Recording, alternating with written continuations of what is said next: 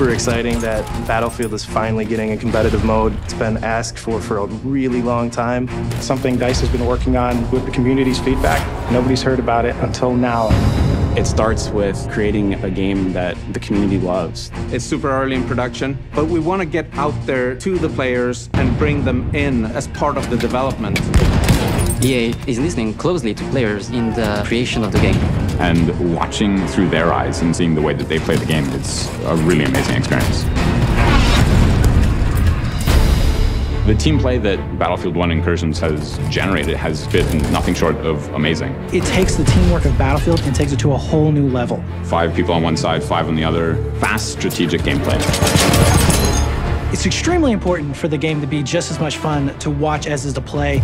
And that starts with the changes that we've made to the scoring system. What we get is a much more intense experience where every point matters. But that's the point of the game, is to win. I can get a little competitive sometimes. One of the unique aspects of Battlefield 1 Incursions is that we're allowing players to choose their kits before they actually get into gameplay. So teamwork is really important here, and kit play is going to be one of the most important factors in this, which brings in something that we haven't seen in any other competitive game.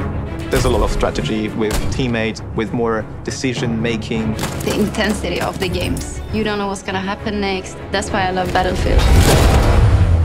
We can't have a Battlefield 1 competitive experience and not have vehicles. I can tell you what, when they roll around the corner, it is scary. That tank is not easy to take out. Vehicle play can change the outcome of a game.